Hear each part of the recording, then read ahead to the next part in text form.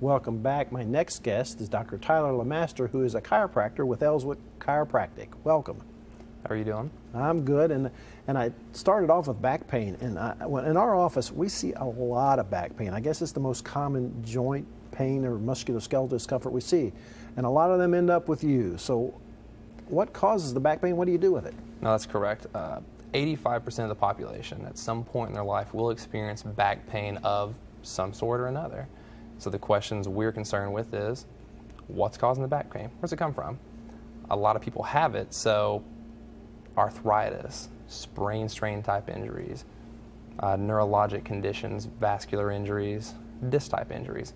All those kind of fall into the category of what we treat on a daily basis, and the most common of those are very simply muscular strain, so a pulled muscle.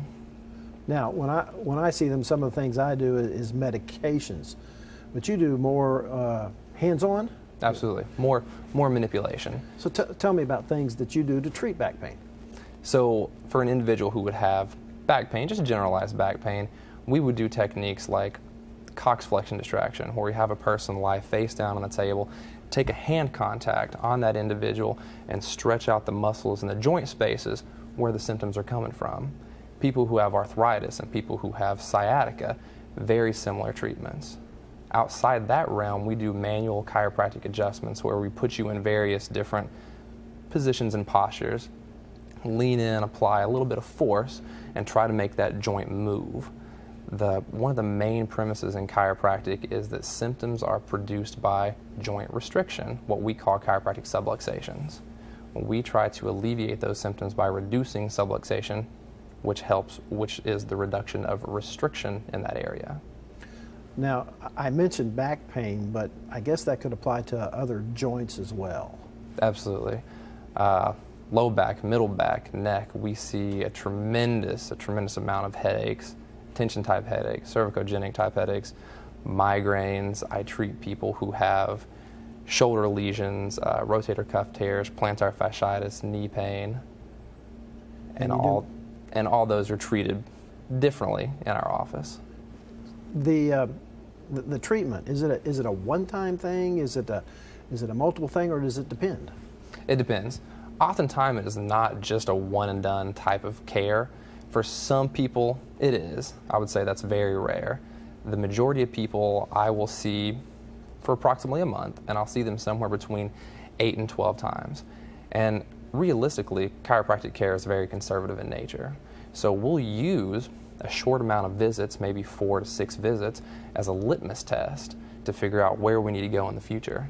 My thing with people is that if chiropractic is not right for them, I want to get them exactly where they need to be. Well, you mentioned not right. Is there any danger or concern about what I call manipulation of the spine? It's very, very minimal. A stat I like to throw around is that in 2017, more people were seriously injured by falling vending machines than chiropractors. That's probably true. So I think it's fairly rare. All right, tell me the difference or the similarities between a chiropractor, a physical therapist, a massage therapist, an orthopedic surgeon. How's that fall into play? It's a lot about the scope of practice. Physical therapists are phenomenal at exercising, strengthening, stretching. They'll increase your range of motion, and they'll do that differently than a chiropractor or an orthopedic surgeon or a massage therapist will. Chiropractors, like I said, we would try to reduce joint restriction, where we're not specifically focused with soft tissue.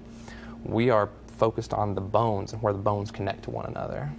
One thing also you mentioned is preventive services, preventive exercises. Is Absolutely. there things you can do to keep somebody from having back pain?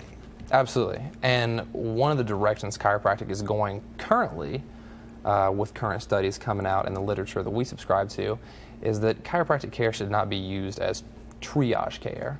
It should not just be a Band-Aid, but more like where dentists will want you to come in a couple times a year to get regular cleanings.